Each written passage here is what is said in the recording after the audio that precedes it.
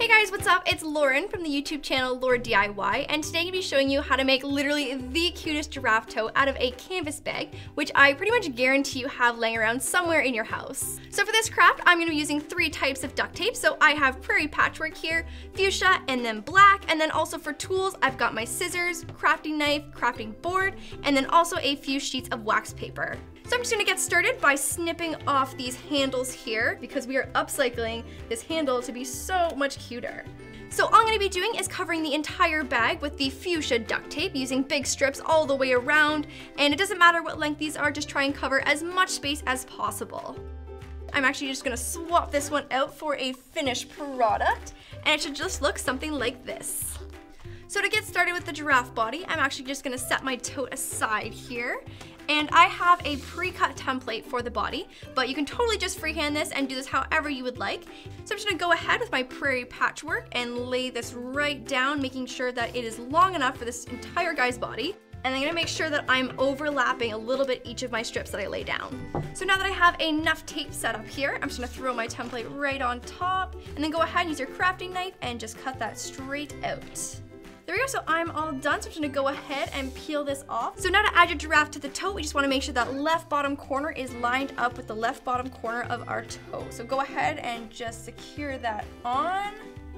There we go, so we have a body. So now for the straps, we're actually gonna be using the shape of the giraffe's neck to go all the way around up here and come back down. We're gonna plop our head right here, so he's kind of bending down to say what's up. So I'm gonna set this aside, and you can make your straps as long as you like. It just has to be a double-sided piece.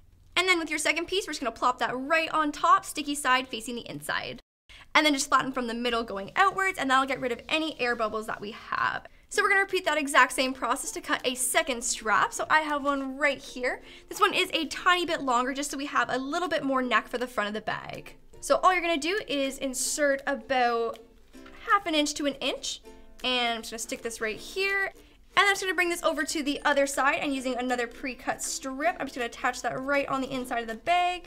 So now for the front of the bag strap, we have this one, which is gonna go on the inside, and then we're gonna come around on the front, and this one's actually gonna be on the outside because that's where we're gonna attach the head of the giraffe. So I'm just gonna go ahead and flip my bag over so I can work on the inside again and just attach that right on the inside there. So now I'm gonna go ahead and flip the bag over, and this is our giraffe buddy's neck. So we're gonna make sure that the neck comes out on the outside of the bag here. And then just using a small piece of tape, I'm just gonna attach the very bottom of it because this is where we're gonna be attaching the head. And now moving on to the head and the other facial features of our giraffe friend, and I think we need a name for him, so let me know if you have a good name for our giraffe friend in the comments below. So I'm gonna set this aside for a sec, and then pulling out one of my sheets of wax paper, I'm just going to cover the wax paper with my Prairie Patchwork, and then I also have a pre-cut template of my giraffe head, but you can also freehand this.